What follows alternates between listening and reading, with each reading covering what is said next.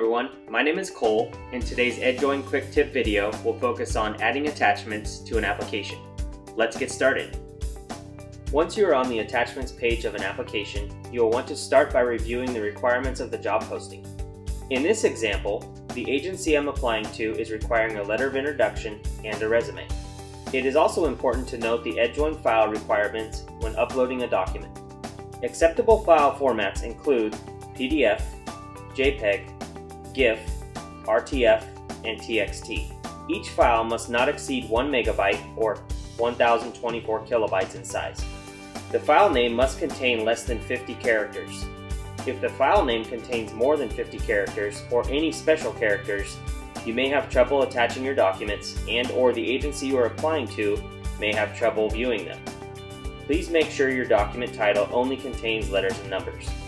Towards the bottom of the attachments page, you may notice some documents that you had previously added to your document library. To add any of those documents to the application, simply check the box to the left of each attachment and click the Add to this application button at the bottom left.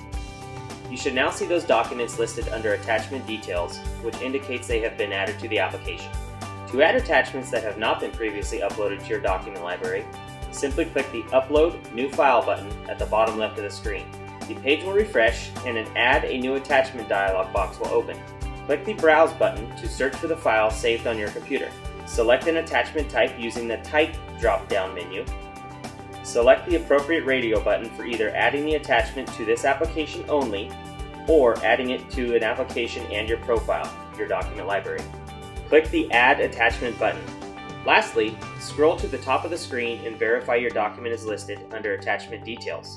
This indicates it has been added to the application.